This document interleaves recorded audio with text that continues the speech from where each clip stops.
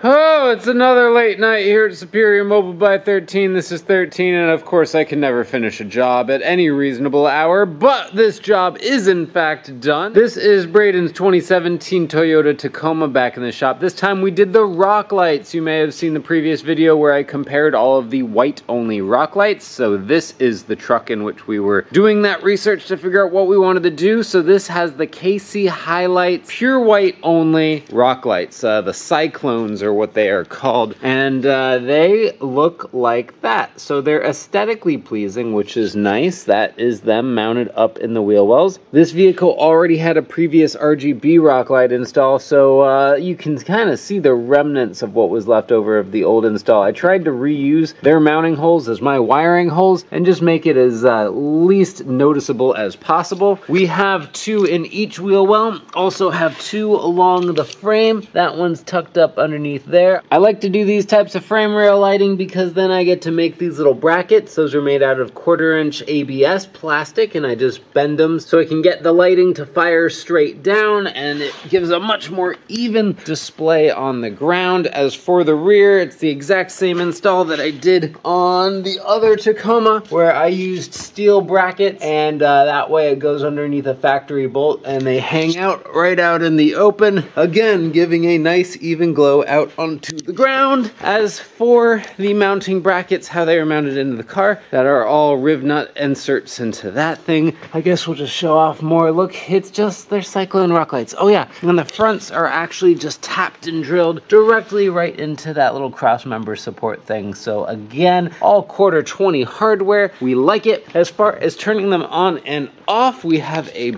button, because we love buttons. This is the Starlight headliner button. Ta-da! Okay, and now we have this new button, which are the rock lights. However, to turn them on, to truly appreciate it, we'll turn off the shop lighting. You can see it is a beautiful pure white. That is what we were going for, and it is a beautiful pure white. That is not an exaggeration on my part here. I am just being honest with you. This is definitely matching and complementary to the white of the truck. You can't really see them until you get down low. I mean, like the frame ones, you really can't see. I mean, all the way down here and you still don't see them. And obviously the ones in the wheel well about at level with it, and the ones in the front, you gotta get down, you gotta get low. So I will say this about the KC Highlights, it has a beautiful even distribution of light. I am really pleased with the way this came out. Not so super stoked on their customer service, but that's a whole other story. So as long as nothing goes bad with these products, hopefully everything will be fine. But yeah, customer service with them sucks. That's not the point. But so check it out. We got a really great, I mean, it's just so well lit up in there, and this is just fantastic. I'm super pleased with it. And let's do the rear too.